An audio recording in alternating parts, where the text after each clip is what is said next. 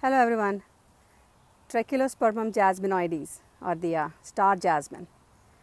Not a true jasmine. It's a I think it belongs to the Apocynaceae family and is almost an evergreen and somewhat of a hardy climbing perennial here in South Florida. These nice pinwheel shaped flowers are softly fragrant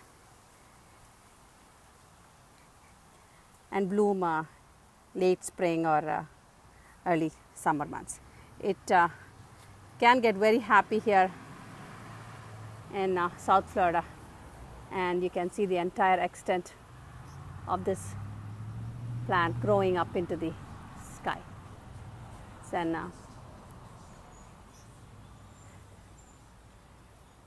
It's a beautiful climber if one has the space for it, and I think it's also used in perfumes. I'm not quite sure about that, but that could be the poet's jasmine or even this. There are a couple of dwarf varieties. I think Trachelospermum asiaticum and Logi's nurseries, online nurseries, also sells something called tricolor, which I myself have gotten in the past, although has not done well for me because of the area I planted.